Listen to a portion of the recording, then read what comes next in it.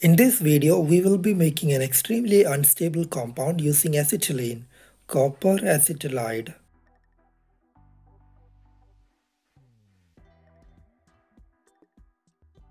Copper acetylide that we aim to prepare is copper 1-acetylide, which has a red color, but on drying it turns black due to oxidation. Chemicals you need for this preparation include 1 gram of copper 2-sulfate pentahydrate, 3 grams of hydroxylamine hydrochloride, 5 milliliters of 25% ammonia solution, and calcium carbide for generation of acetylene gas. Start by dissolving 1 gram of copper 2-sulfate pentahydrate in 20 milliliters of distilled water. Use a glass stirring rod to dissolve the contents. If you find the copper sulfate is difficult to dissolve in water, just heat the solution a little bit to make it dissolve completely. Once it is all dissolved, add 25% ammonia solution dropwise with stirring.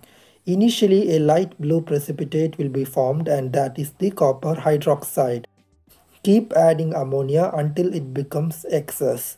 Slowly you will notice that the copper hydroxide precipitates start to dissolve and the solution acquires a deep blue color, and this is the solution of the complex tetraamine copper 2. Once the 5 milliliters of ammonia is added, we are left with this deep blue colored complex solution, and we add some distilled water just enough to make the total volume to around 50 milliliters.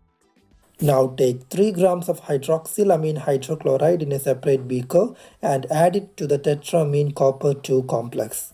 You will notice that the deep blue color immediately disappears, resulting in a colorless clear solution, and that is the copper 1 complex. Next we make acetylene gas. For that we take some amount, roughly 5 to 10 grams of calcium carbide in a round bottom flask. Water was added to the flask and immediately that set up a chemical reaction, letting out lots of acetylene gas. A tubing was connected to carry the gas from the round bottom flask to the copper 1 complex. Immediately you see a red colored precipitate forming, and that is copper 1-acetylide. Allow the acetylene gas to pass through the solution for a few minutes so that the reaction is complete. It has a pretty deep red color to it.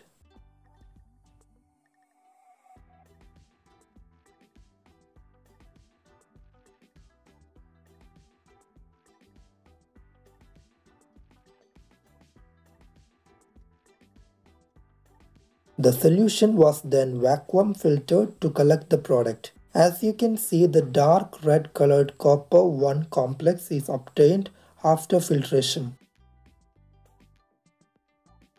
Once it was filtered, it was air dried, and on drying in air it turned black color due to oxidation to copper 2+. But it is still unstable, and on lighting it, you can see an explosive reaction taking place. So that's all in this video. I hope you enjoyed my video. These are my Patreon supporters who are financially supporting me so that I am able to purchase new chemicals and equipments required for doing new videos. You can also support me via Patreon or PayPal. The links of both of them are in the description.